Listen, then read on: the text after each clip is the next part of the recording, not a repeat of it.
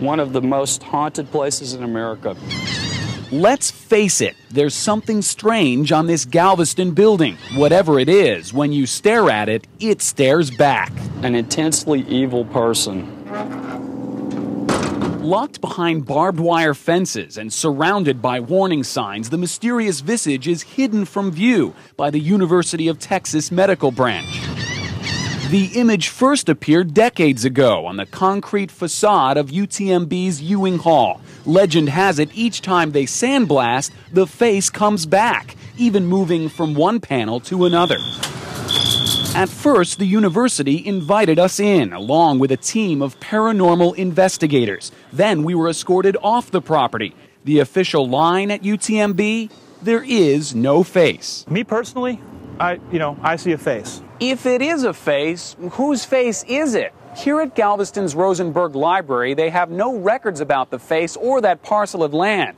Without any hard information, folks are left to their imaginations.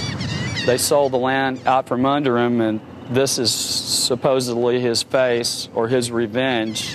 Dash Beardsley has heard all the old sea captain stories. The only problem with those legends, Ewing Hall was built on landfill, a public pier created in the 1920s or 30s. I don't know for certain if any of them are true, but there is something, in my opinion, that's intensely evil about that place.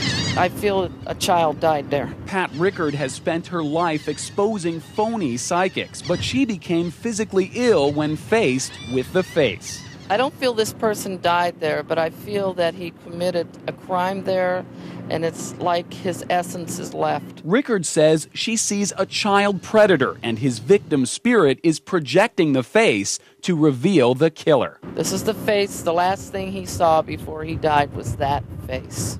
You build it up so much in your mind that by the time you see it, you see what you want to see. And people are dying to see it. In 1992, a UTMB nurse drowned on this boat ramp, trapped in her sinking car after going to see the face. It's not worth it. Just to look at a piece of a possible urban legend is not worth your life. Look at the picture, be amazed, and move on.